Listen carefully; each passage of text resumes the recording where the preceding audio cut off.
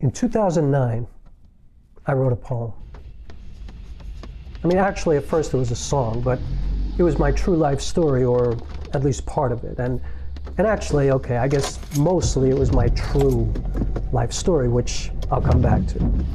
And also, I actually only found out I was a poet in 2009. Like, I didn't even know that. I mean, I knew I was a musician, but I guess it kind of just happened. Like, words just started spilling out of me that year, and I didn't even know where these words were coming from, you know, but suddenly it was like poem after poem after poem, and I just couldn't stop. And I mean, honestly, and it's kind of weird, but this is the truth, and anybody who knows me well will back me up on this, that up until that point in my life, you know, I had never even really read a poem, let alone written one, but there they were, these words. Like, it was like my heart was just like beating outside of my body in this new, different kind of way, you know, at least for me. And so, anyway, I feel like this particular poem was my most honest and intimate one. It even evolved into a play. Like, it's a long story, and I'm a long story. I mean, okay, hopefully with a long way to go. But anyway, it was about my birth mother, how I felt at that time. I was adopted. I mean, obviously that's why I said birth mother. I mean, if you're not adopted, or if you haven't spent time in foster care, you know, you don't say birth mother, you just say mother. So anyway, back to the story.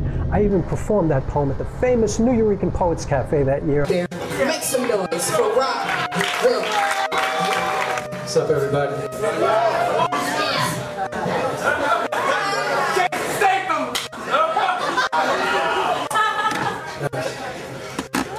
For my mother. I even won a few slams with it, and as the story evolved into a theater piece, I wound up performing that play all over the world for 6 years, having these like incredible experiences, meeting and connecting with all these beautiful people in all these faraway places, these incredible opportunities to share my story, like I said, all over the world. I mean, it was amazing. It was fantastic.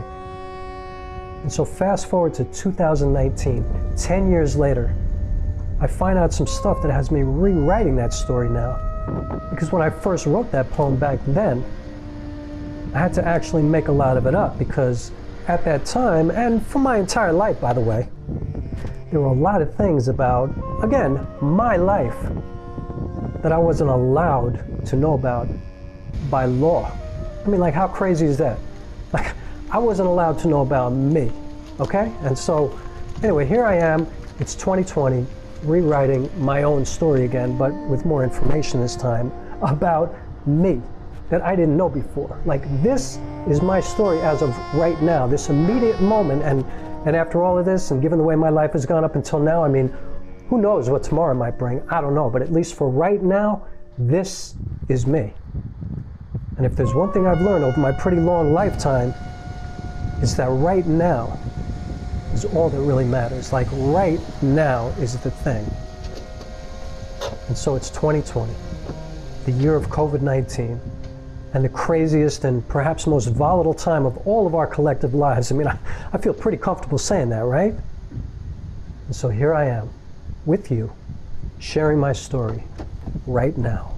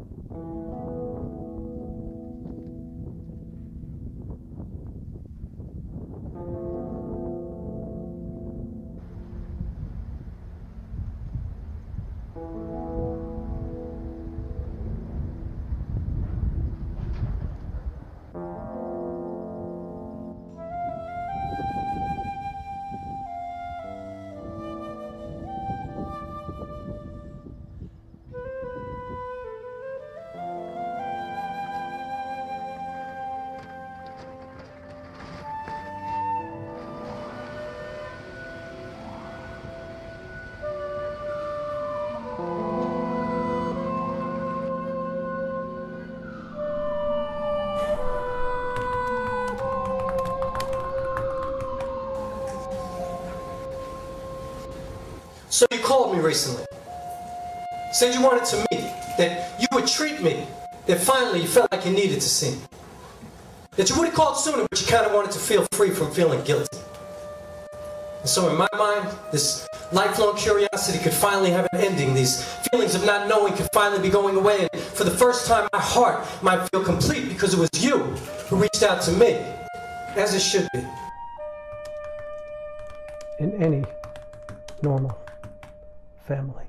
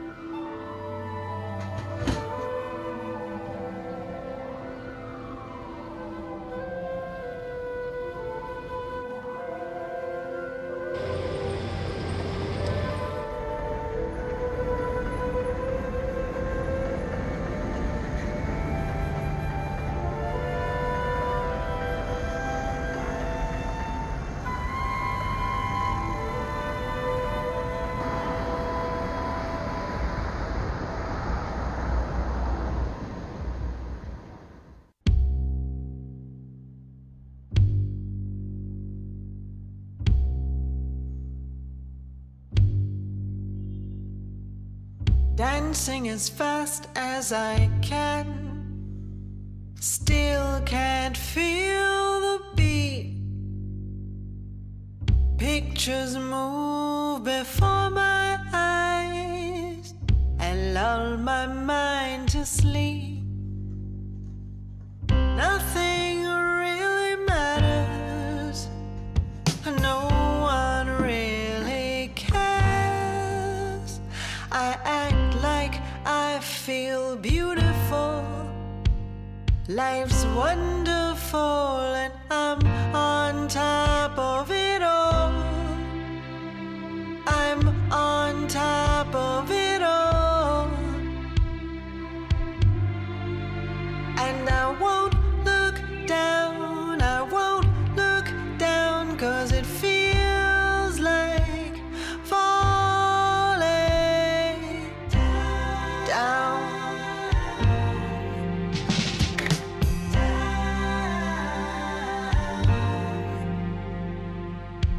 I was once innocent, those days are far behind. Choices that I never had still weigh heavy on my mind. Some things never stay the same, and some things never change. I hide my thoughts behind this wall and live my life like I'm on top of it all. I'm on top of it all. And I won't look down, I won't look down, 'cause it feels like falling.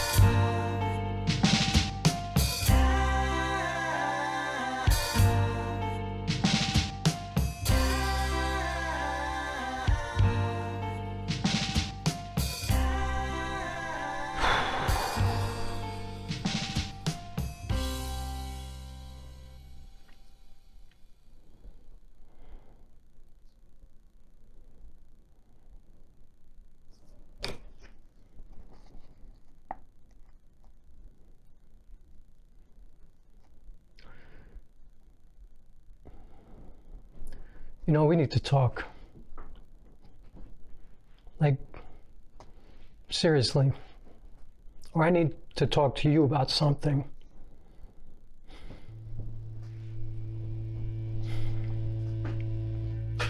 So anyway, last year when I was in LA, I was on my way home and I checked my email, and I got this email from this DNA testing website that I had joined. You know, I searched for my biological beginnings, I guess. You know, I wanted to see, you know, where I came from. Anyway, I got an email that I had gotten my results.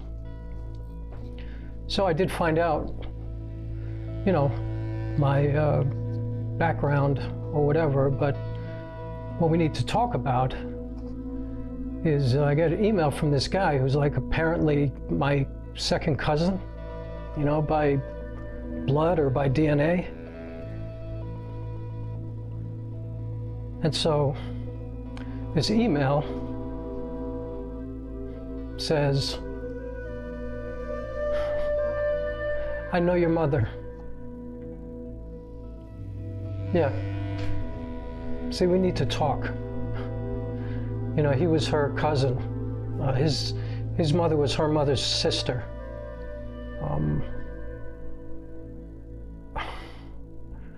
Yeah, that's what happened. So I need to talk to you, you know, like in person. I mean, this is crazy. So anyway, yeah. Okay?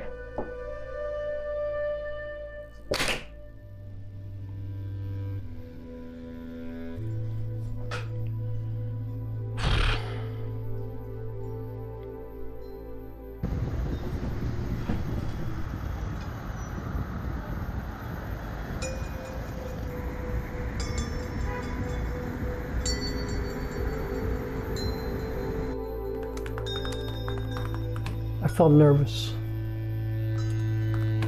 This impervious feeling of resistance and insistence at the same time flooded my emotions, drowned my mind into confusion.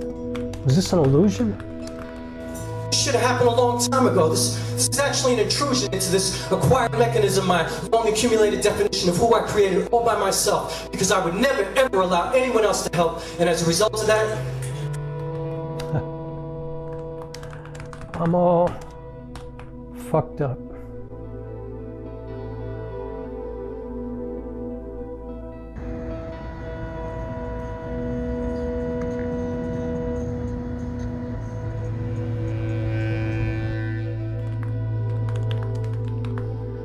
because I've never really felt a part of anything. And as a result, I would bring all this baggage with me. Carried on my back like Sisyphus, and like him I could never be free. And it's really, really hard to find somebody selfless enough to put up with someone like me because, after all... Why should that be?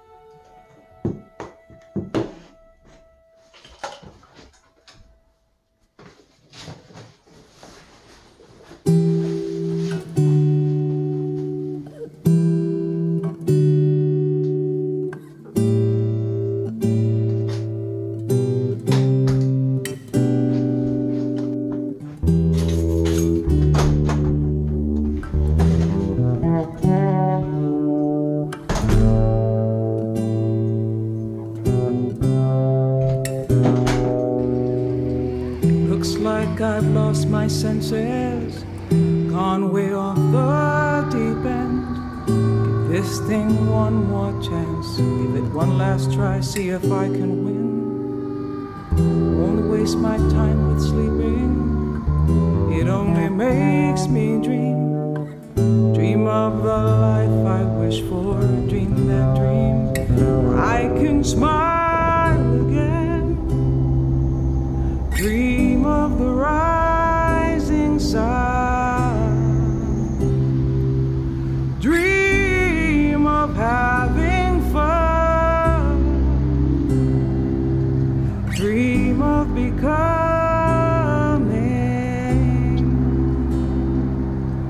Dream I can dream again.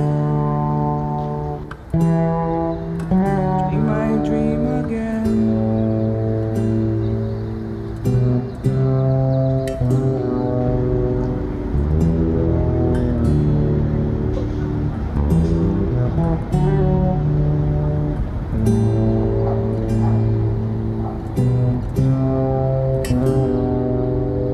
I sing, so I can. So, she definitely had a rough life. Her mother died when she was 3 years old. Her father died when she was 10 years old. And she was placed in an orphanage, which is really fucked up because, I also found out that, like, her entire extended family all lived on Hart Street out in Brooklyn, in Bed-Stuy. And so, nobody wanted to take in this little kid. And the other weird thing is I found out that her father was actually a doctor who used to run a tuberculosis hospital out in Brooklyn back then, and actually that's how he died. He contracted TB and he died, and so, but what's weird is that she was put in the orphanage when she was 6. So I don't know what happened with those 4 years. I mean, I don't know.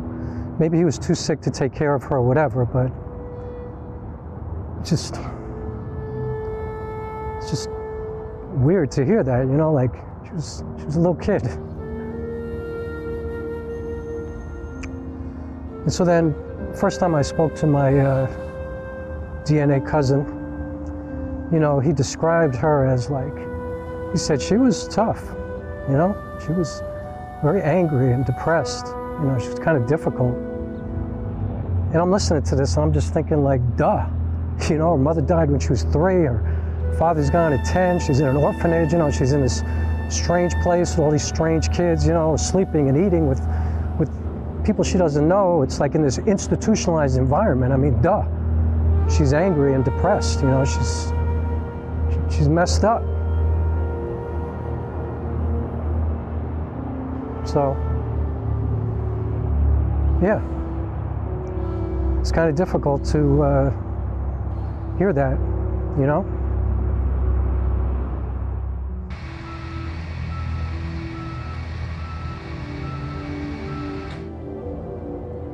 So anyway, she's in this orphanage, right? For like 6 years, like I said. And, you know, she didn't talk a lot. I felt like she was like labeled as angry and depressed and difficult. So I guess this was of such grave concern to, you know, the powers that be or whatever, or maybe her family. I mean, I have no idea. But then I find out that she's like moved to a psychiatric hospital. Yeah, a mental facility, you know, like some Willowbrook Creedmoor kind of thing. Just crazy, you know what I mean? Like crazy, literally. So she's only 12 years old now, you know, and she's in this psych hospital, and I guess she had this really traumatic experience when she was in there. She got stuck in an elevator and was apparently claustrophobic for the rest of her life, which is kind of odd, right? Because I'm claustrophobic, so that kind of bugged me out to hear that. So yeah, psych hospital for 3 years, and then it gets crazier. Because then I find out that somebody, and you know, who knows who this was? I mean, her cousin didn't know, you know, who knows, but somebody decided to move her from the psych hospital and send her to Palestine.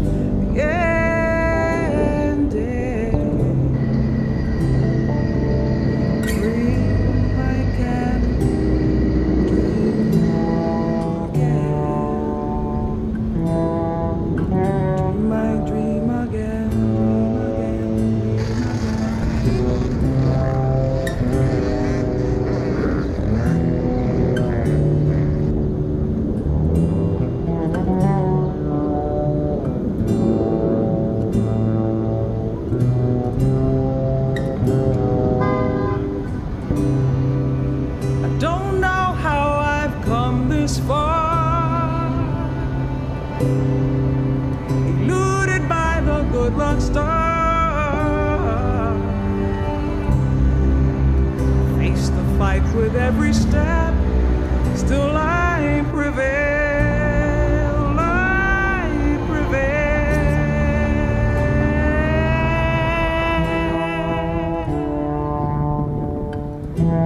I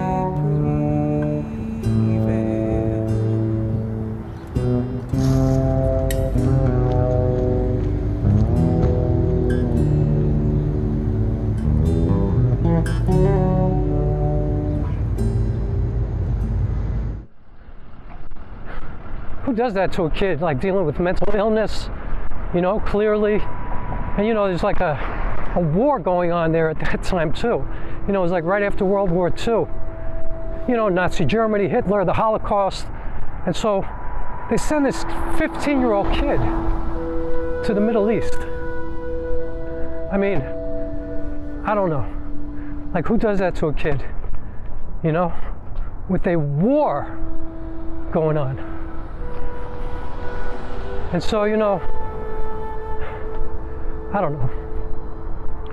It's just, it's a lot. And I just, would really prefer to be talking to you in person about all this. I mean, can you, like, this just got dropped on me, like, all of a sudden. I mean, yeah.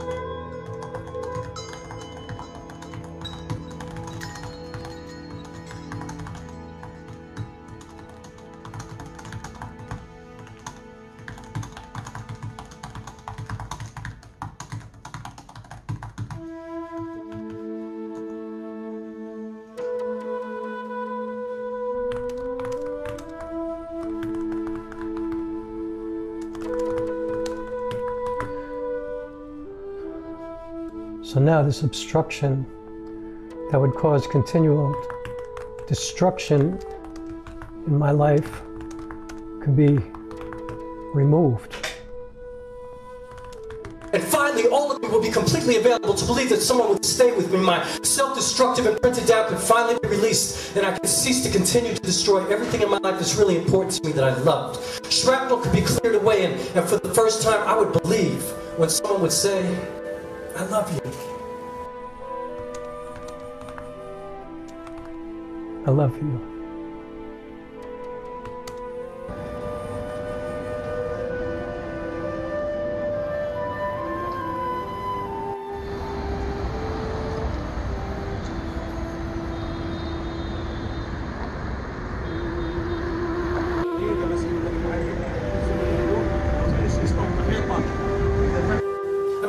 I would finally be equipped to stay tight-lipped and accept love, to respect space, to be able to face myself and save myself from those grave mistakes that I always seem to make that you can never fucking change. I mean, now with this, perhaps I can finally turn the page.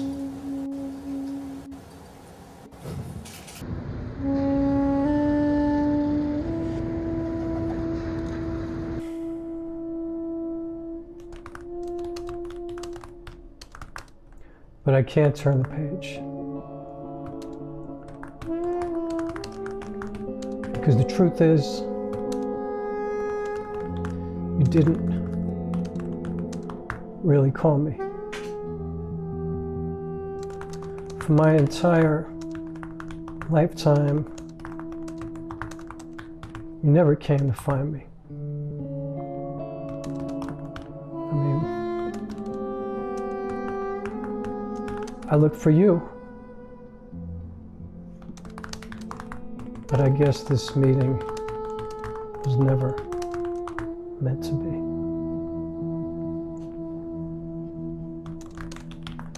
And I've been falling through the cracks ever since you decided you didn't want me. And you see, I just don't know how to set this free. And I feel like I fuck up everything in my life. It's really important to me. Lessons never learned. I do this shit incessantly, and now, with the pain of this latest loss, I don't know, for some reason this shit is fucking killing me, yo. I mean, everything in my life seems to end partially. Nothing completely embraces me, and finally I just have to think, I must do this shit to myself. As much as I would love to blame you, I don't even know you.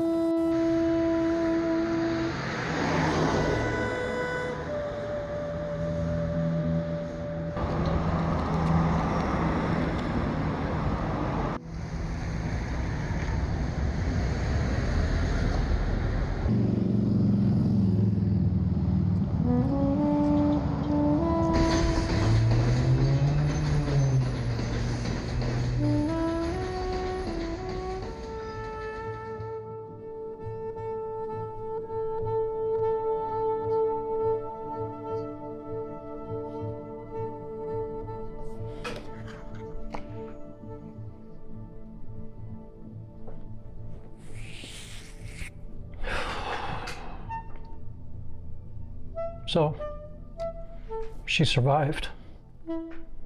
She made her way back to New York, like on a ship by herself in 1951. And I guess shortly after she got back, she was completely estranged from her entire family, everybody. Which, if that was her choice, kind of get that, right?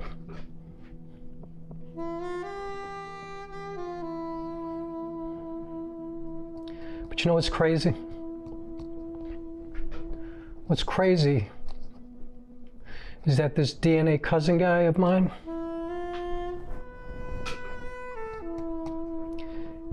he was shocked to find out about me. Like, what I'm saying is he had no idea that I existed. Like, he didn't know she had had a baby. Nobody in her entire family knew. I mean, nobody knew that I was born. I mean, how does that happen? You know what I mean? Like, somebody in your family has a baby and nobody knows? Like, not one single person knew. I don't get that. It's just, I mean, it's just weird, right?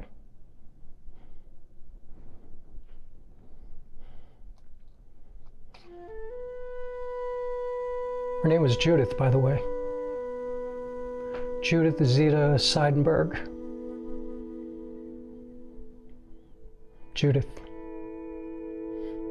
But I guess everybody called her Judy.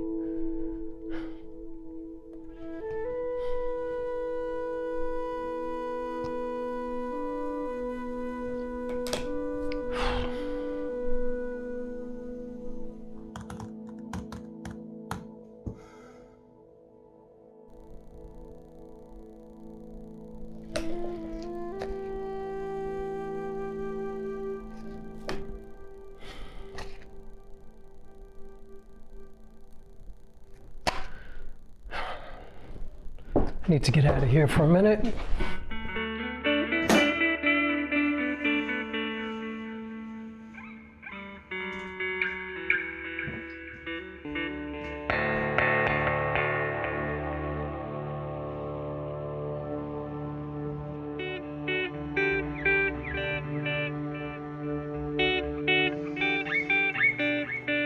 On finding Jimmy's ghost.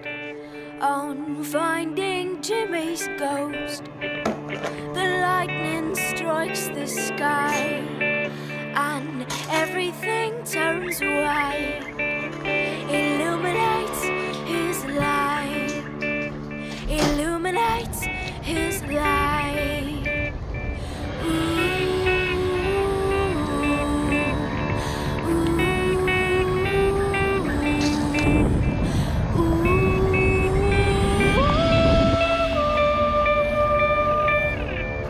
I've been hurt with my chances. I've given them all away, and he's eaten them from my hands like hay. it's like a mule in the barnyard, just like a mule in the barnyard. I can't be his farmer. I've got no more grain. I've got no more grain.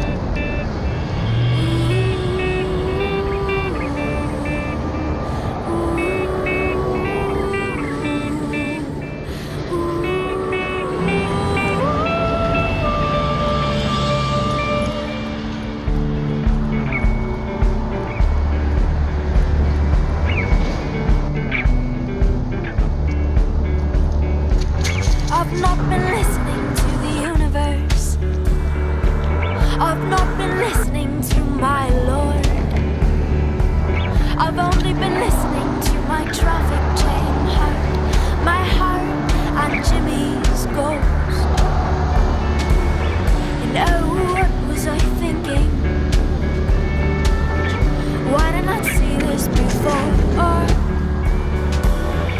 I still feel him. He's nowhere to be found. I thank the lightning for the sight and the sound. Yeah, I thank the lightning for the sight and the sound.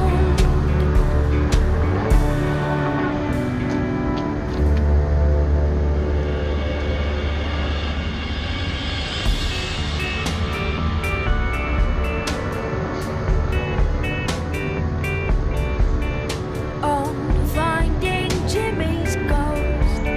On finding Jimmy's ghost. The lightning strikes the sky and everything turns white. Illuminates his light.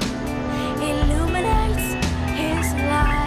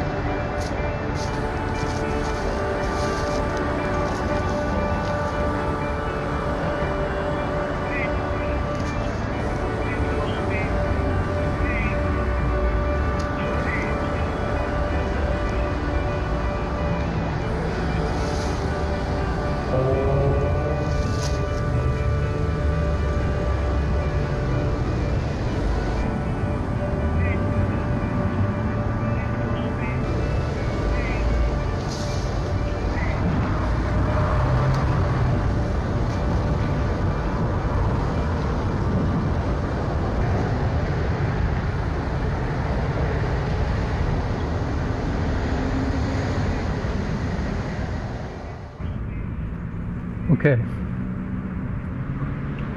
So, paid notice, deaths. Seidenberg, Judy.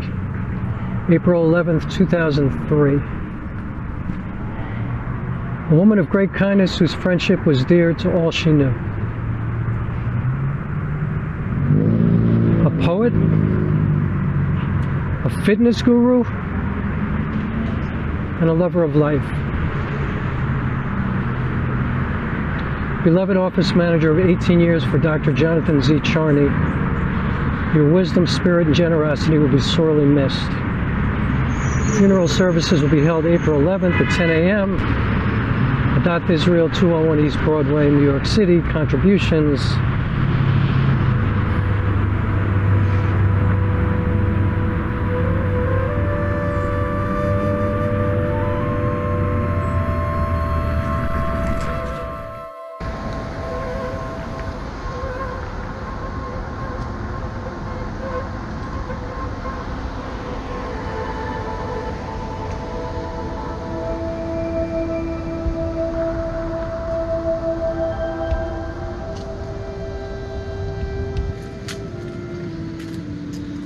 So, that was the New York Times obituary. Obviously, Judith's obituary, and it was written by the doctor she worked for, Dr. Charney.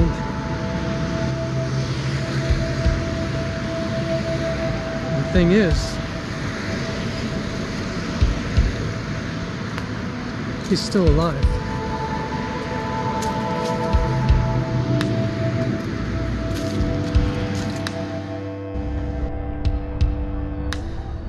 So I called him. Turns out she's like this beloved character, you know, like not angry or depressed, and you know, and it didn't seem like she was all that difficult, you know, like the way she was described at the beginning of her life. She was cool, you know, and apparently she was like this real character too. Like Dr. Charney told me this story about how, you know, she was the office manager, so when people were in the waiting room, when Charney called him back to come see him, Judy, you know, they called her Judy, she wouldn't let him go back into Charney's office until the patient would feel Judy's abs. You know? Fitness guru. Crazy. I guess she was homeless. She didn't just work in the office, she slept there.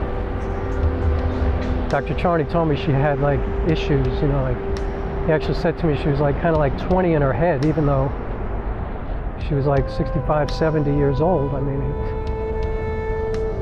but she seemed to be cool.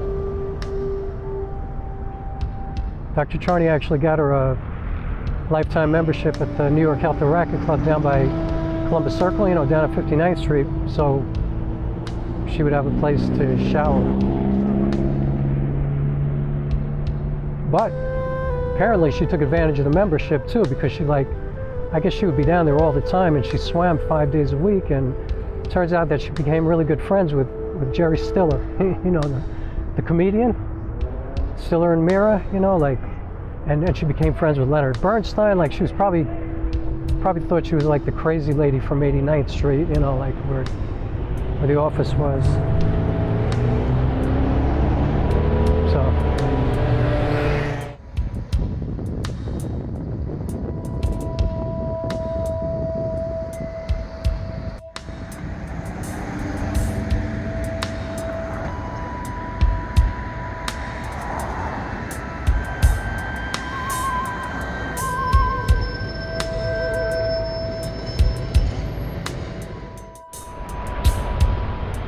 So, you know, eventually I go down and I meet Dr. Charney in person, and when I got there, I met this doorman who seemed like he was, you know, old enough to know who Judith was at that time. You know, maybe he knew her. So I asked him, you know, I was like, did you know Judith Seidenberg? And he looked at me and he was like, Judy? And I was like, oh, I'm sorry. Judy, yeah. He's like, why? Like he was defensive or something, you know, and I was like, well, she was actually my my biological mother, like and he's like, Judy had a son? Like, he was just shocked, just completely floored. But anyway, he told me this great story about her. He told me that every morning she would get up and she would walk all the way down to the village, like, you know, 5 miles, and she would buy all this silver jewelry, like cheap jewelry, you know, nothing expensive. She didn't have any money or anything like that. But she'd buy this jewelry, and then she'd walk all the way back uptown, and apparently she would gift all of that jewelry to him and all the other doormen and like all the porters in the building too, and in all the surrounding buildings, you know, like, I guess she was friends with everybody and everybody loved her. But he told me he didn't come to work one day for 18 years where he didn't get a gift of the jewelry from her. So, but then he said to me, you know, Judy's dead, right? And I was like, yeah, I do. He goes, you know how she died? I said, actually, no. And he just kind of looked at me and he was like, I'll let Dr. Charney tell you, but I saw it. So that was kind of weird. But anyway, I went up to see Dr. Charney, and so I was sitting across this big desk from him, and I walked in his office, you know, we had already spoken on the phone, but he just looked at me and he says to me, okay. So let me just tell you what happened.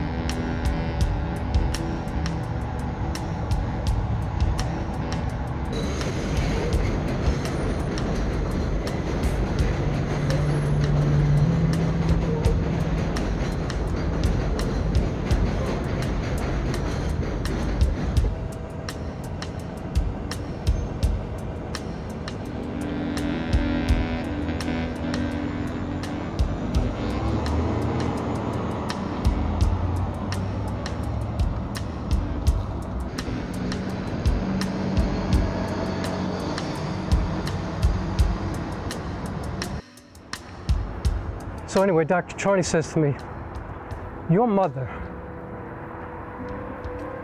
actually, he kind of talked like my mother, well, you know, not my birth mother. I don't know what she sounded like or anything, but anyway, he says to me, your mother bought a rose, a single rose from a bodega over on Lexington Avenue and 88th Street, to bring to her friend Hilda for her birthday, who I guess worked at another doctor's office around the corner on Park Avenue. And so she was bringing her a rose for her birthday. And so when she got back around to Park Avenue, about to walk into their building, she was hit by a van. Hit and run. I guess they caught the guy. You know, he was a kid. The car wasn't even registered or anything like that. But anyway, she got hit by this van, and Charney said it was terrible. You know, like he heard it from his office. You know, crazy commotion, people yelling and screaming, sirens. You know, the street was just crazy. So he ran out to see what was going on. Saw her laying on the street, but she was still alive.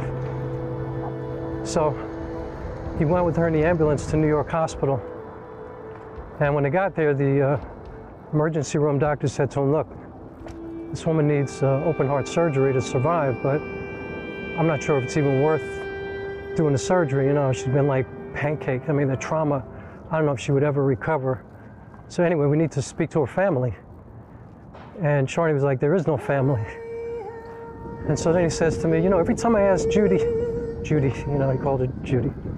Every time I asked Judy about her family, she would tell me they're all dead. And I'd be like, what do you mean they're all dead? Like, how's that even possible? Like, what, they all died of the plague? But she just kept insisting that they were all dead, you know, and in my opinion, I would say they were dead to her, you know, given everything that found out. But, you know, I don't know, maybe that's not fair. I don't want to be judgmental or anything, but anyway, Charney said, you know what? If anybody could recover from this, it would be Judy. Do the surgery. And so they did it. And unfortunately, she died right there on the table. But what's really amazing is that Charney said to me, she was still clutching that rose. He says, God's honest truth, I couldn't believe it, but she was still holding the rose. I couldn't get it out of her hand. You know, maybe she had rigor mortis or something like that. I don't know. Thorn actually punctured her skin, you know, between her thumb and her forefinger. And he said he remembered this small little trickle of blood. And he says to me, I looked down at her and she's gone, you know. And I thought to myself, you know what? That's Judy. Bloody fist and a rose, and somebody who would never let go, never give up. That's Judy.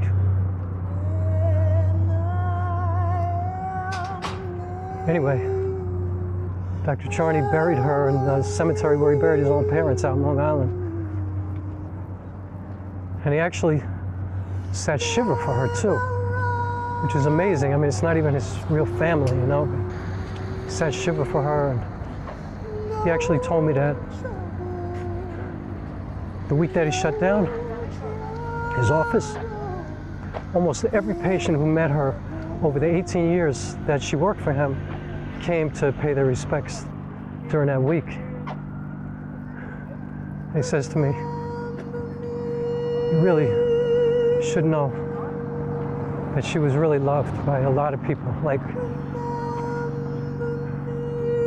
really, really loved." And I don't know that. No, I didn't know her or whatever. It just makes me feel good to hear that, you know? I mean,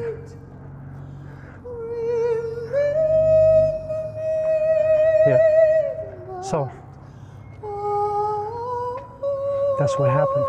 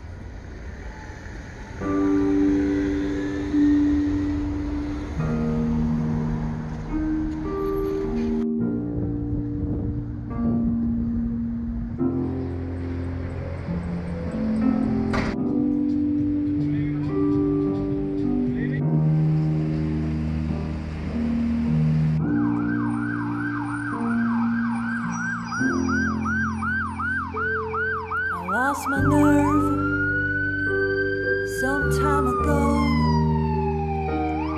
Thought it was verve, the very show. Thought I was pulling up from out my boots, laying ground, digging roots. But what I've sown drifts in the wind. I think to plant, find dust again. It all just slips through my hands as sand. I lost my nerve since I don't know when.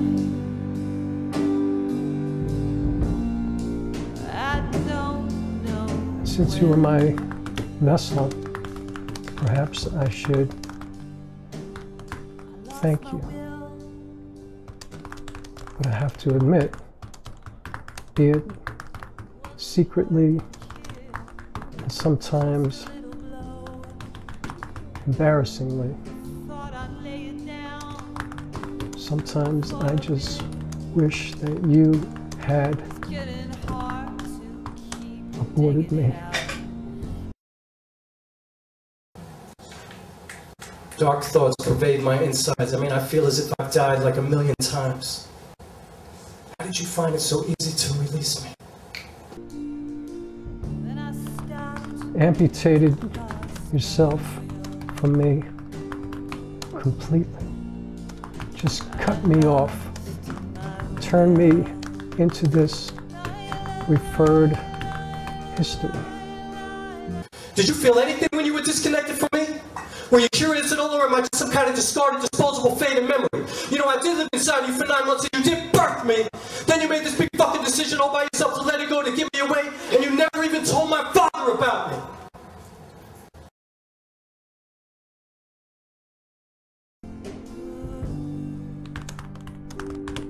I was this bloody wet little baby. No, I was your bloody wet little baby.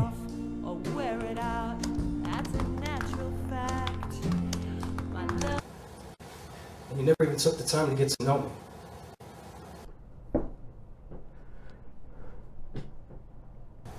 Thank you. Thunder, I guess it's a light which stands every blow. I still have my love. What the hell do you know?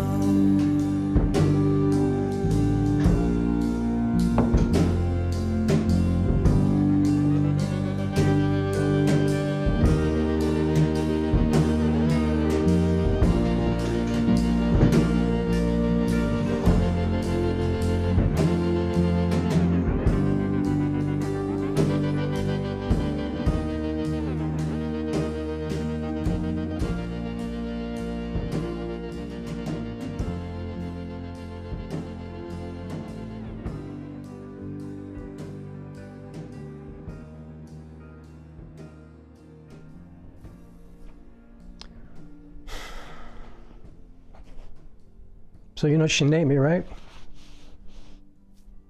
Yeah, like I had a different name. David. David Seidenberg.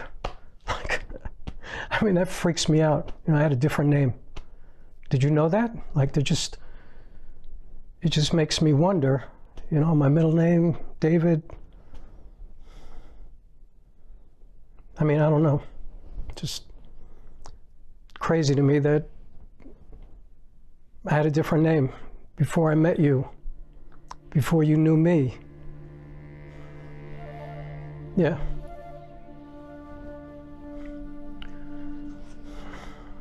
Just makes me wonder.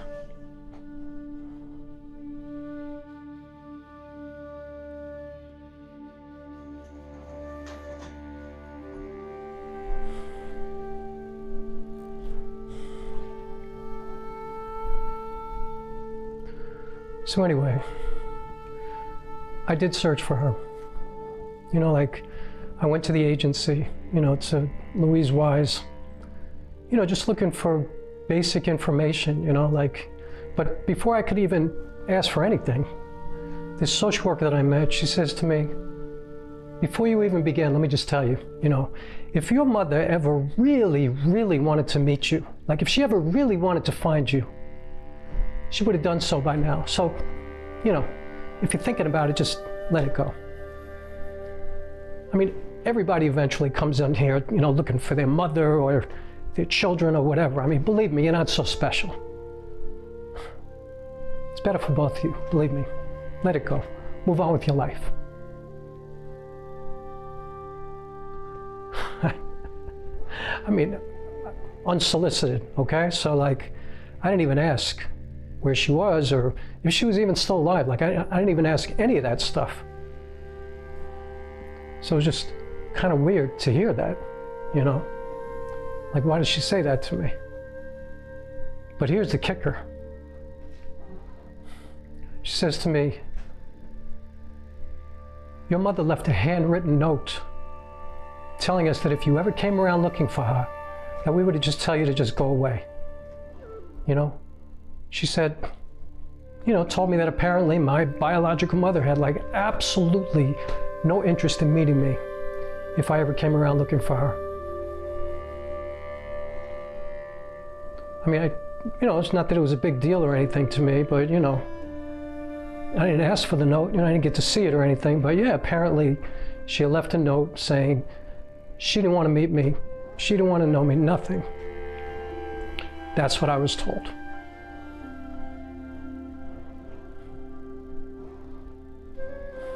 Yeah.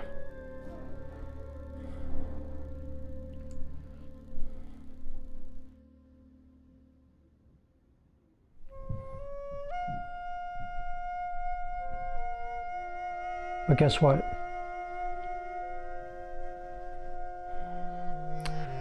When I met Dr. Charney, he told me, well, actually, there's a woman who works in his office now who also was working back then when Charney, she knew my biological mother. And so this woman said to me when she first met me, which was like before I'd even said a word to her, she said to me, she looked for you. It's like, what are you talking about? She goes, your mother looked for you. She just couldn't find you, but she never stopped looking. It's like, what are you talking about? She said, she went to the agency that you came from, trying to see if they would help her with some information to find you.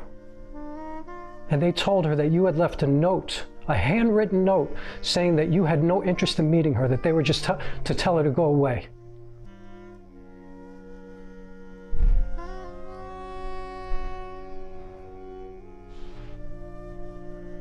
So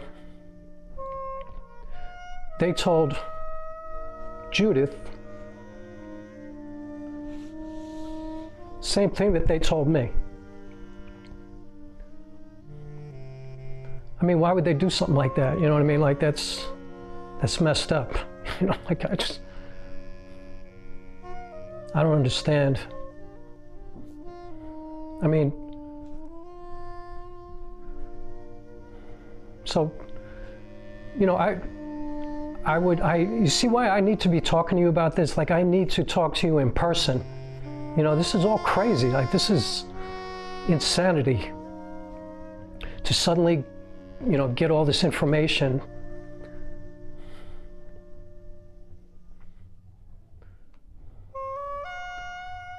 I want to talk to you. I desire to talk to you in person.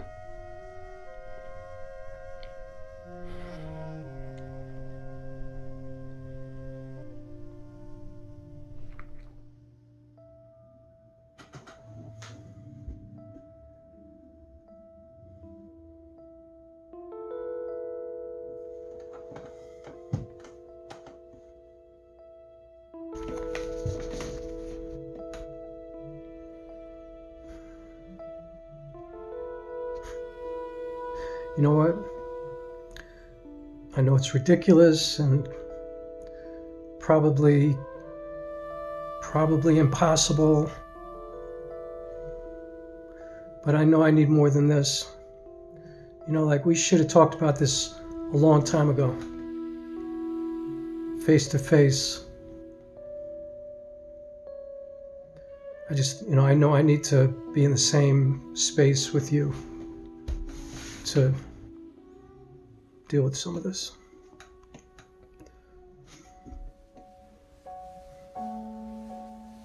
We need to talk. There's a hole at the bottom of this cup. I wanna fix it so I can fill it up, and there is sand where the flowers used to be. I was happy then, and you were here with me. I'm feeling kind of fragile lately. I know only I can save me now. I'm not hoping, there's no use praying. I know only I can save me now. Feeling kind of fragile.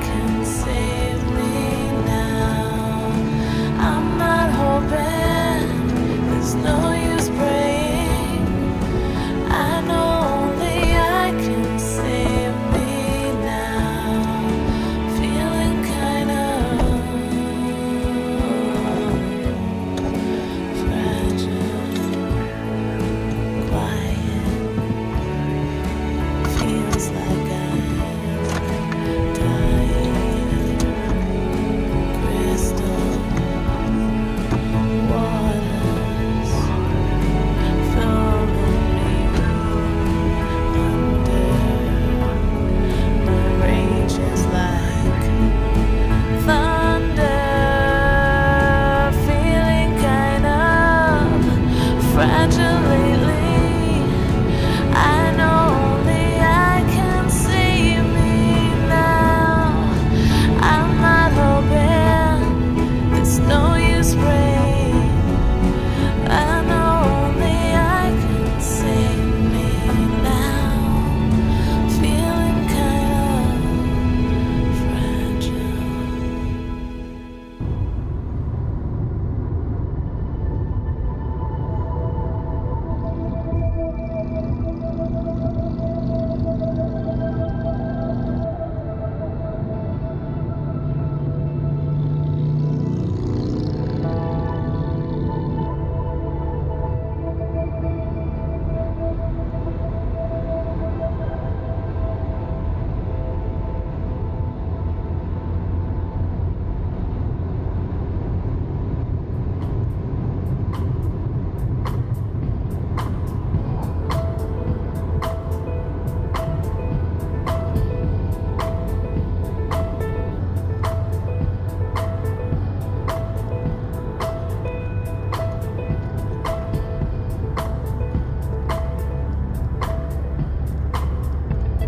Tomorrow isn't promised,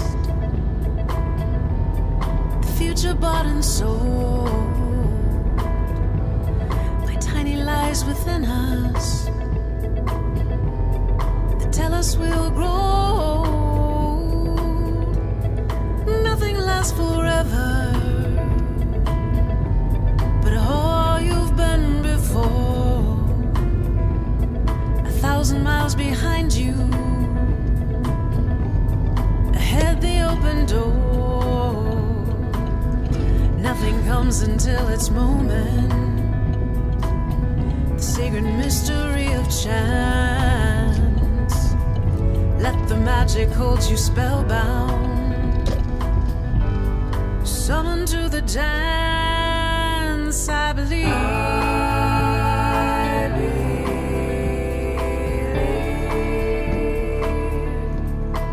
Just believe.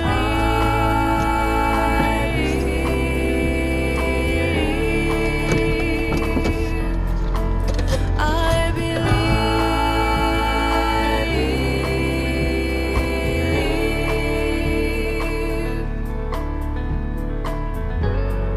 Let your spirit guide you. Whisper to your soul. Every thought a wonder, every breath a prayer from so deep inside you, a reminder of what's there. Love without a limit, a life beyond your dreams. Time slows down for no one. At least that's how it seems. Nothing comes until it's ready. The sacred mystery of time. Grab it fast and hold it steady.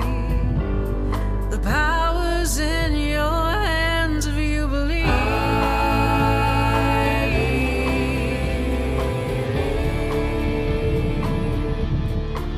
Just believe.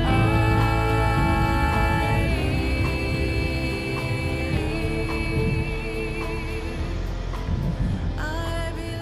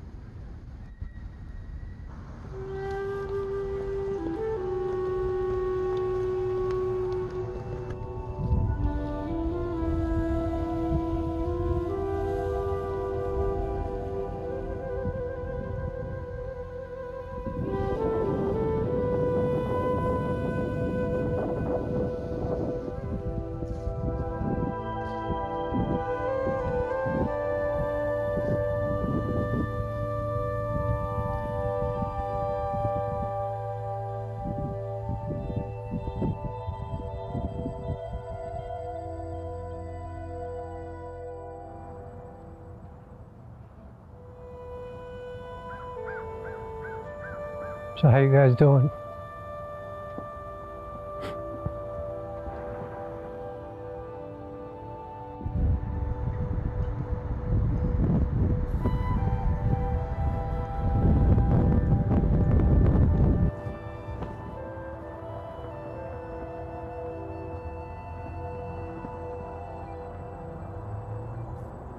Anyway.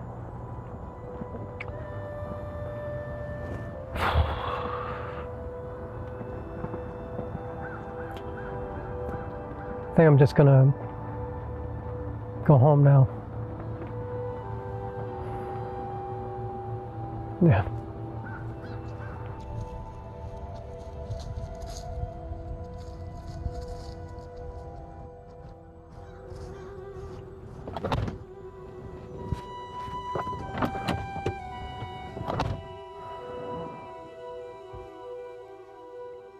And always remember, life is short and unpredictable.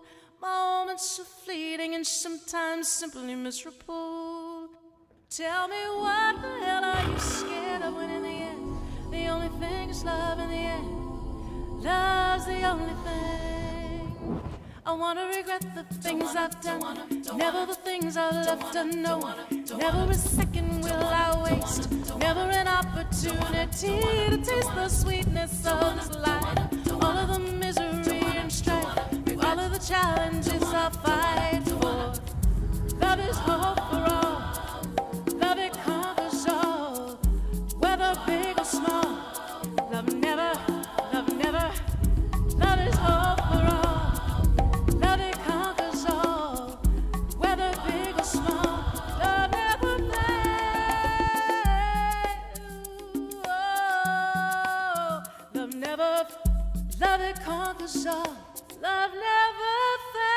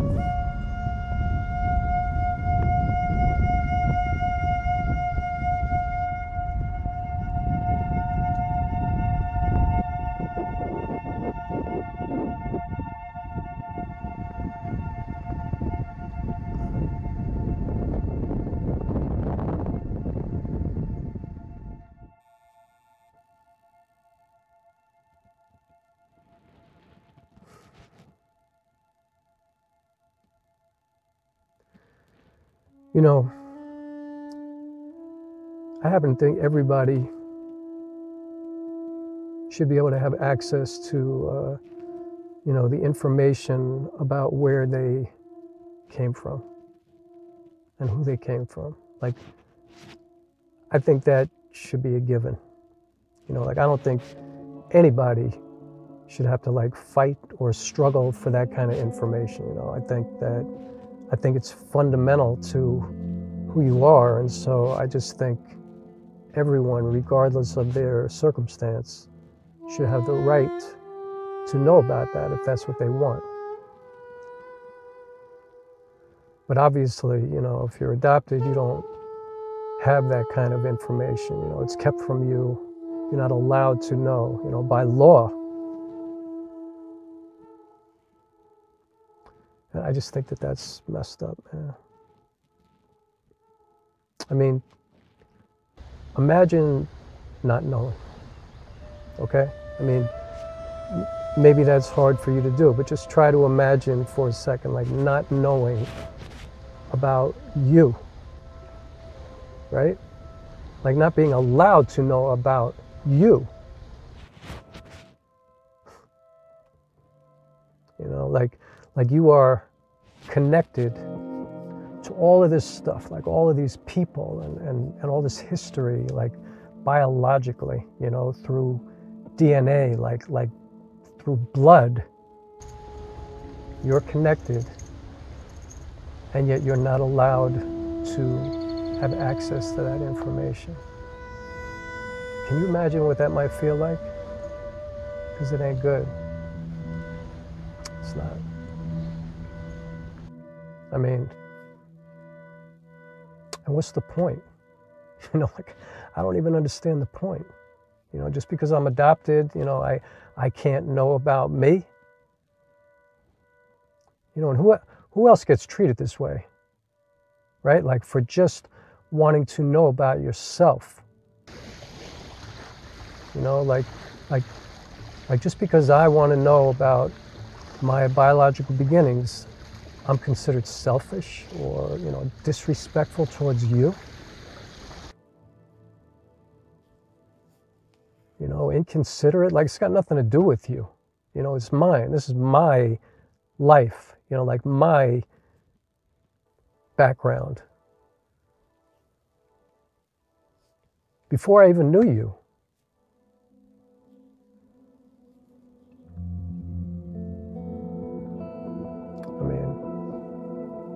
And it's, you know what, it's not even so much about the specific information. It's really more about like not being allowed to know. You know, it just makes me feel like my life has this big kind of compartmentalized part to it, you know, that's like this deep, dark secret. You know, it makes me feel like a secret, you know what I mean?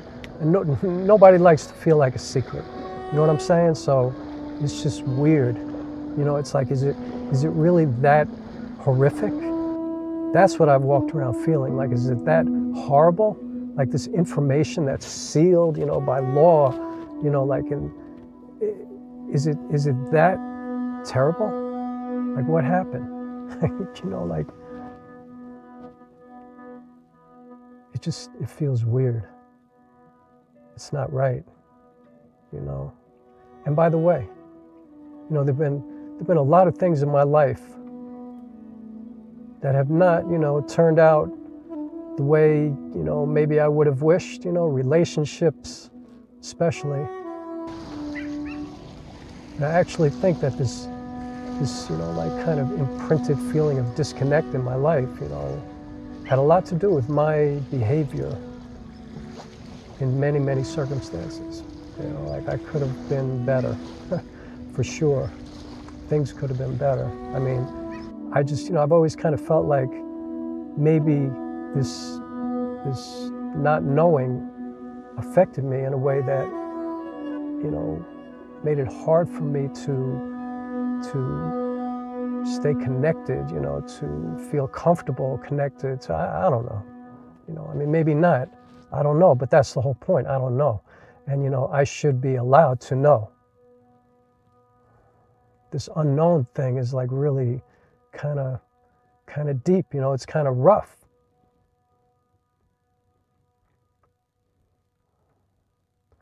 And, you know, what are you trying to protect me?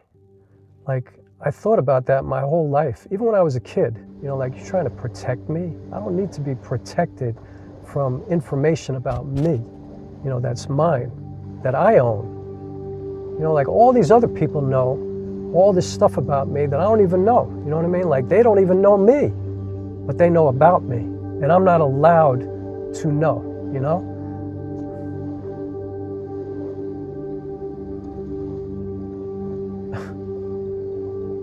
You know, you need to protect me, you know, if you knew stuff like, you know, I'm not that little foster child, you know, that little adopted baby anymore. You know, I'm a grown man. You know, I've been grown for a long time. I am not that little baby.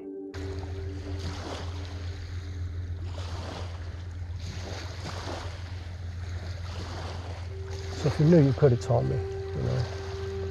I mean, my whole point is I should be able to know about me.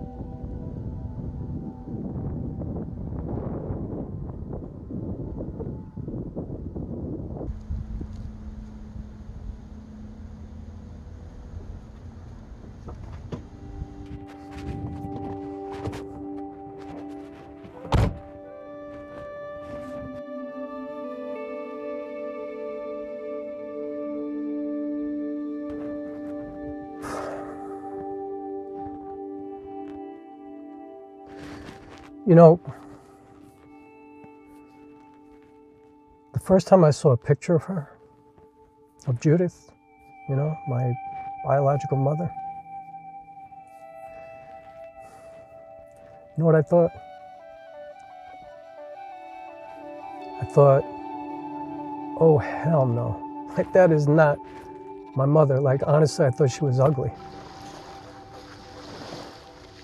Which is like a weird, twisted kind of thing because, you know, she looks like me or I look like her or whatever, but yeah, thought she was ugly. And so, you know, like, the thing is that, you see, I didn't think I knew what my biological mother looked like.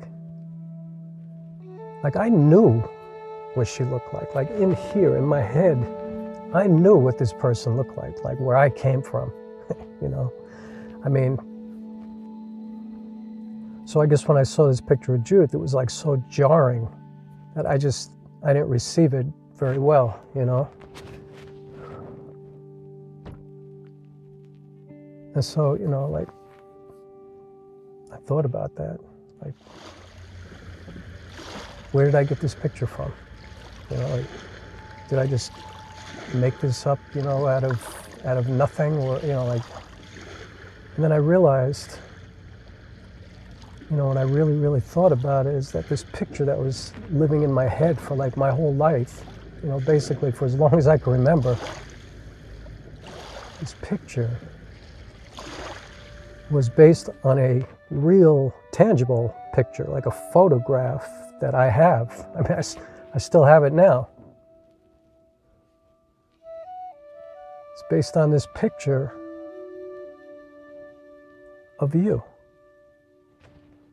You know, before you knew Daddy, before you knew any of us, you know, you were like a teenager, maybe early 20s or something like that. You were at a dance or some kind of function or something like that, and you were looking right into the camera, like you knew your picture was being taken, you know, looking like trouble. You know, looking really beautiful. I mean, you were beautiful, you know? And so, I don't know, it was just this really cool vibe, you know, all these cool people around you. Everybody was dressed to the nines, you know, it So that, you know, to me, that is where I came from, I guess. You know, I put that in my head. I mean, I didn't do it on purpose or anything like that, but I don't know, you know, somehow I made, you know, you, my adoptive mother, my biological mother.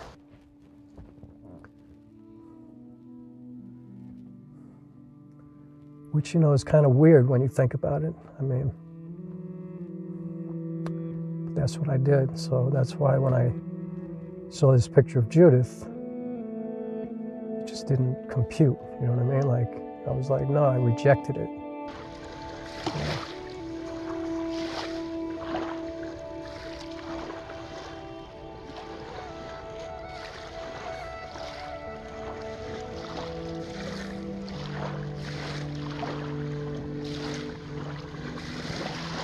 It just makes me think, you know. Or I guess what I want to tell you.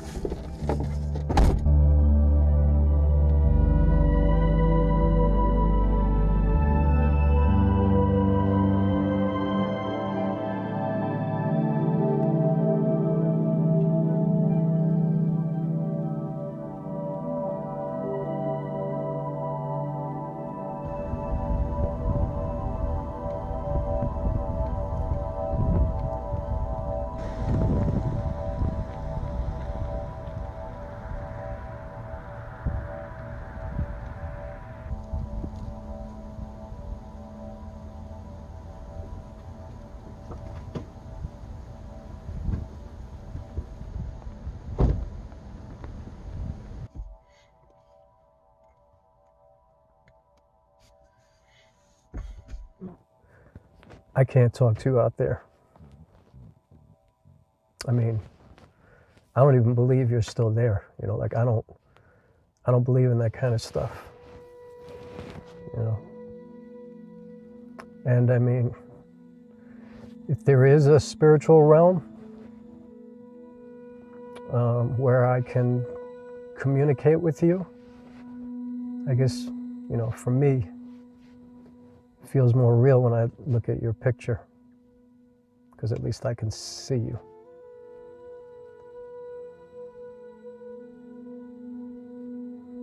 But I don't believe, you know, believe your decomposed bodies are in there maybe, but you know, I have to admit, you know, I come here a lot. You know, I come here and I do feel you, you know, like it almost feels like, you know, these ghosts are floating above all these stones, you know, all these souls. So I guess I do kind of believe something, but I'm not really sure what it is that I believe in. You know, who knows what's real, and I don't know.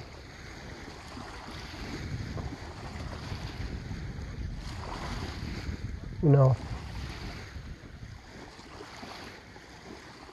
it's like I've had this hole in the middle of my chest for my whole life, you know, like right here. Like this empty space, you know, or emptiness, you know, of the unknown, you know, what I didn't know, you know, what I wasn't allowed to know. And so, you know, like, who wants to feel empty all the time, right? So I filled it up, you know, being who I am. I created stories, you know, like who my mother was, my father, like, you know, I mean, I did search, you know, I did go to Louise Wise, and, you know, apparently I was lied to. I mean, this whole secrecy thing is so weird and destructive in so many ways, you know. It's like, it's not a good thing. But anyway, I created a story, you know, and actually a beautiful story, you know, an amazing story. You know, and it was mine. you know, like it was me. Nobody could tell me anything. Like I created this story and I owned it, and I guess I believed it after a while, you know, on some level. Why not, you know? I mean, but the thing is, you know, now this whole narrative thing that I created, this life, you know, this amazing story is no longer true. I mean, not only is it not true, but it's absolutely incorrect, you know, like because now it's filled up with facts, you know, like this real, actual, tangible human being that, you know, I don't even know, you know, like, and who doesn't know anything about me. Like, it's like this thing that was in me so deep, like embedded in my soul, you know, like it, you know, it is me, you know what I mean? Or it was me.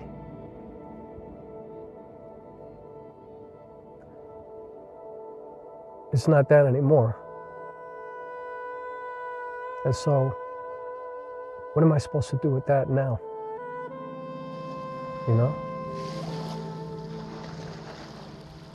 I mean, I guess I just gotta get used to it.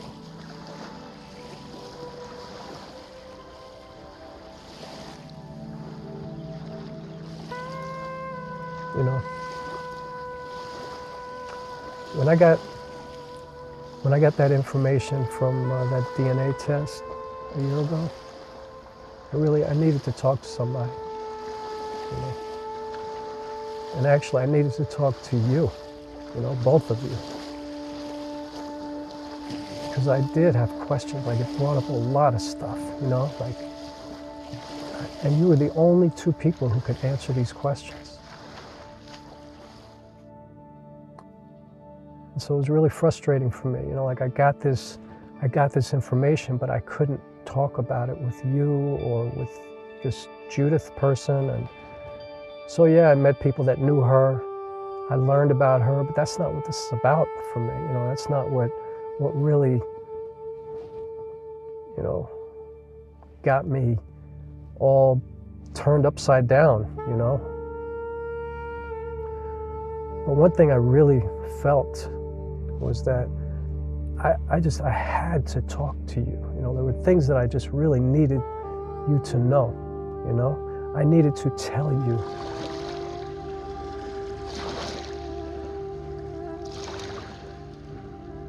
And so, you know, even though, like I said, I don't really believe that you're here, but I do feel you, so that's weird. And, you know, I came here, and it took me a while to come here because I guess I feel kind of like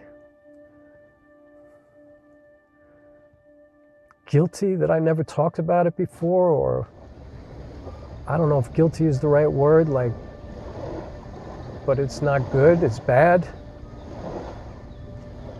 And so I came here to tell you.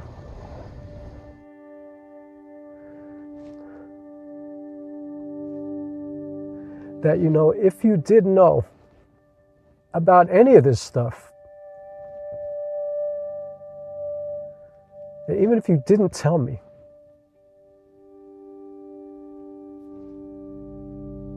I just wanted to come up here and tell you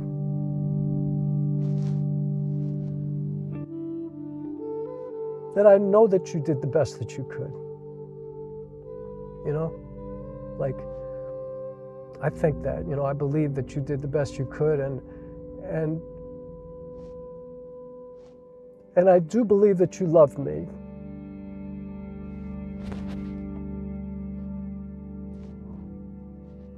I mean, you gave me a home.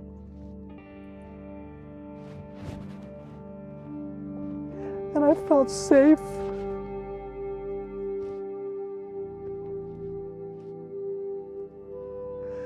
But what I really came here to tell you And what I really need to tell you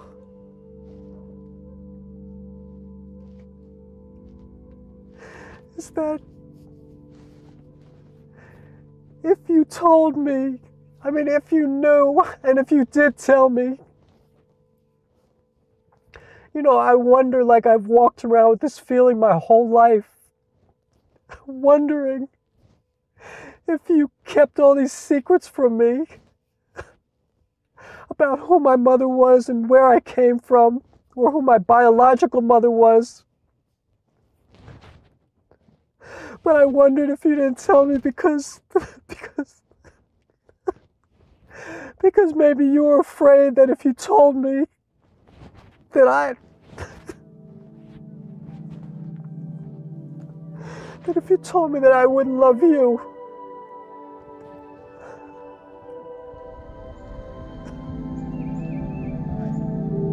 Because I know that I didn't tell you that I loved you really at all.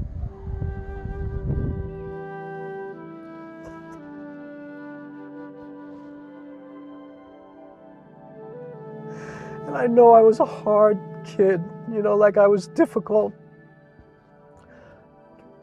I know that I shut you out a lot, I kept a lot of things to myself, but I felt like you were keeping everything from me. And I didn't really feel connected to anybody, or anything.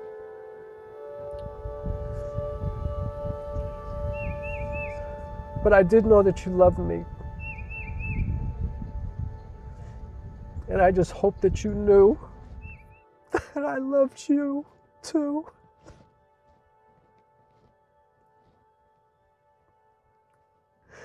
And that if you did know and if you had told me, that I still would have loved you.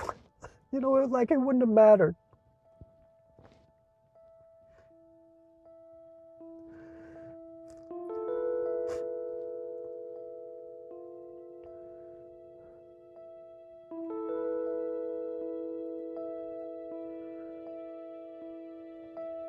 I loved you guys, I feel really grateful.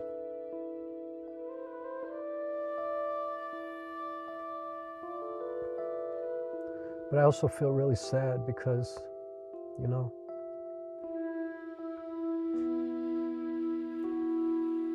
everything could have been so much better. But I guess at the end of the day, that's life, We all just do the best we can, There are so many things in my life that I know that I could have done better. We all have those things, I believe.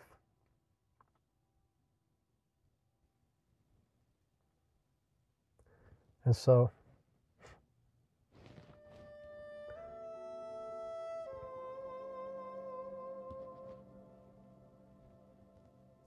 that's it.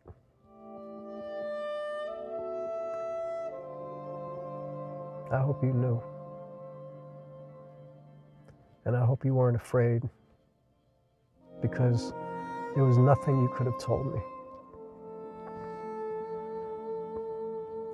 that would have changed the way I felt about you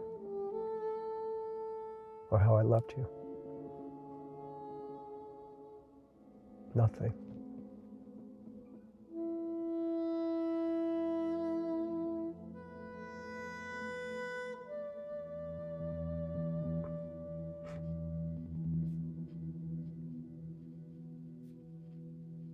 But you still could have told me if you knew.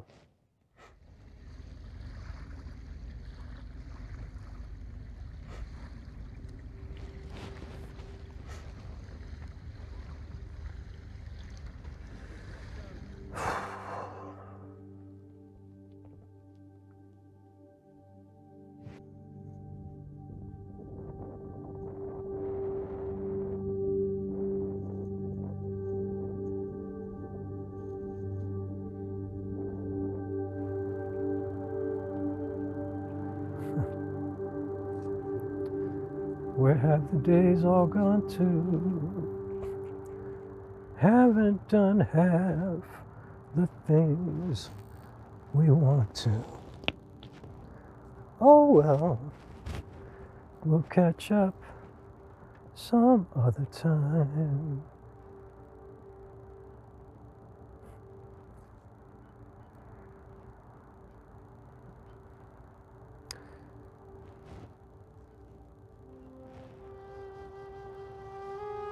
All right, I'll talk to you, Stones. See you guys later.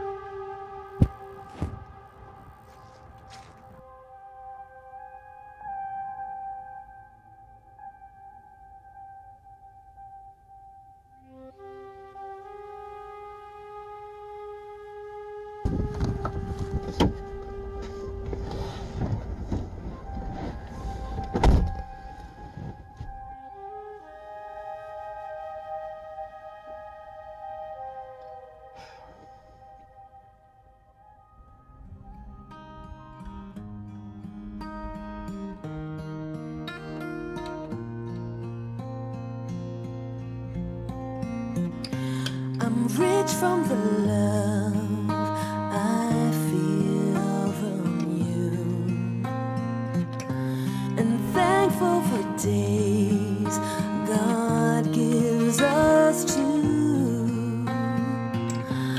I won't let it slip away, don't wanna miss a day. Hold it close and don't let go.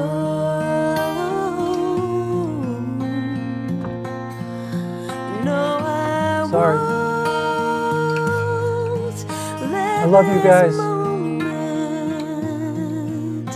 Slip away.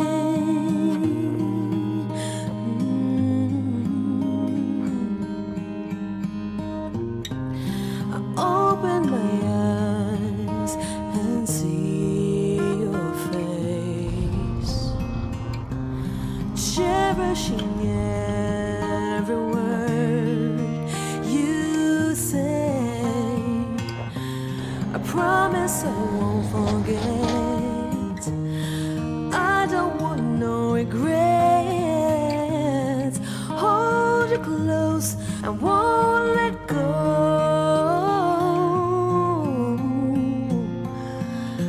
No, I won't let this moment slip away.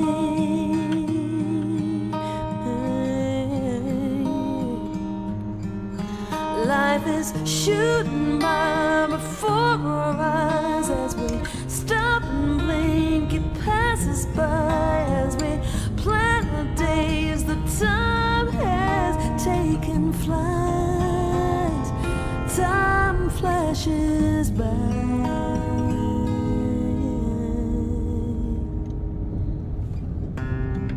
Don't wanna miss a day. Don't let it slip away. Hold it close and don't let go.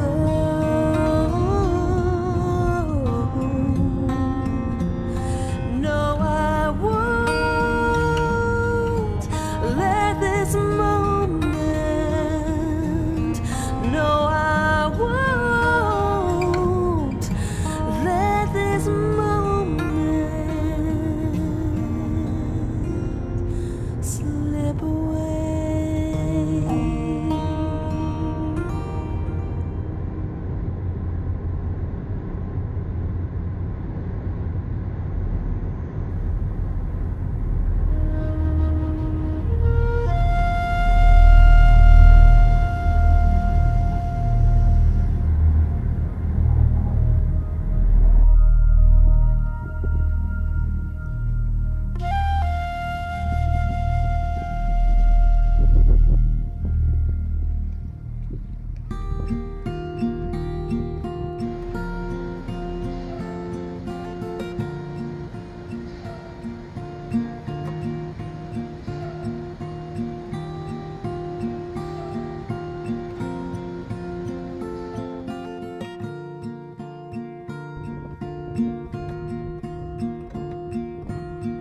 You worry on hurting anybody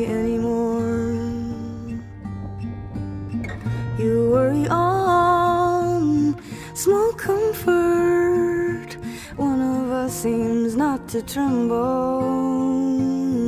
You make a rift inside me every day, and that you choose to stay. I walk the edge and push it wider. You are forgiven. I open all my doors. You are forgiven. What a heart is for, I am no martyr. You give me reason. I try harder and wait for a warmer season. Meanwhile, you are forgiven.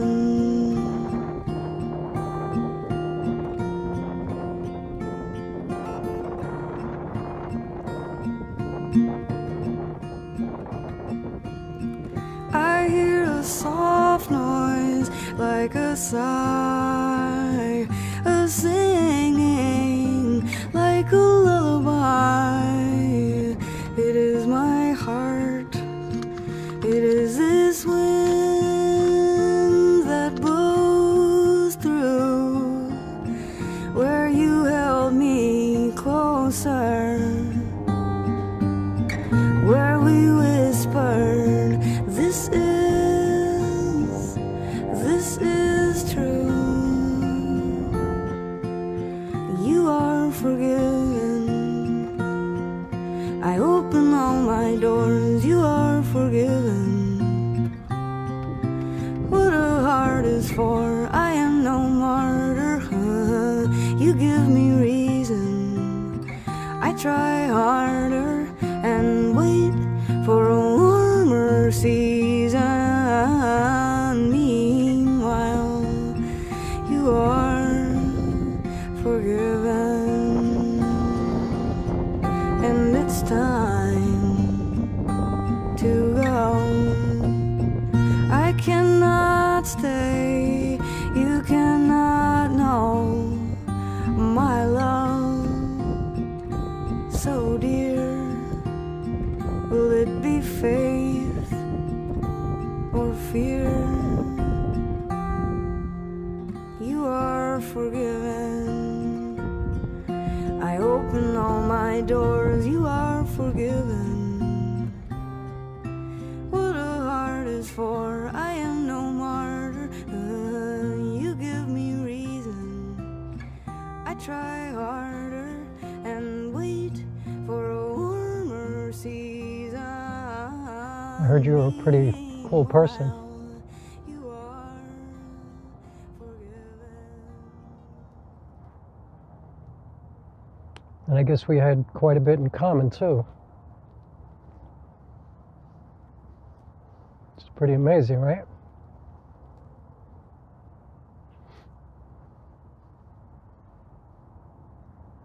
So I brought you this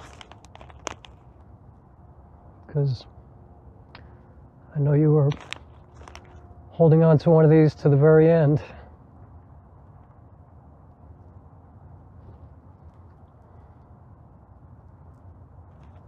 Should take it out of this thing, right?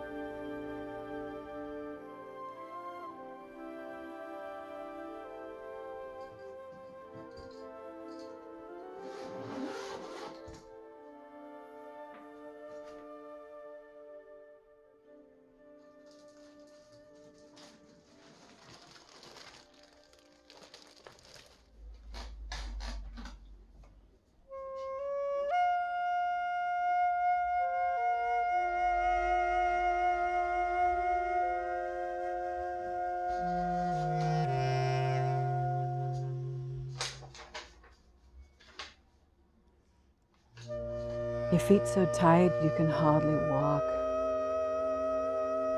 Sometimes it's an effort to even talk. Your arms so heavy. I've come to learn as time ticks on that it is now the only thing that counts. What was or is to be are passé and presumption. One must concentrate on now to survive each day. There's a fighter in the likes of you, and no matter how difficult, you'll see it through. You'll see it through. This is Judy. It's October 11th, 2002, and it's 3:04 a.m. I'm in Dr. Choni's office, at home.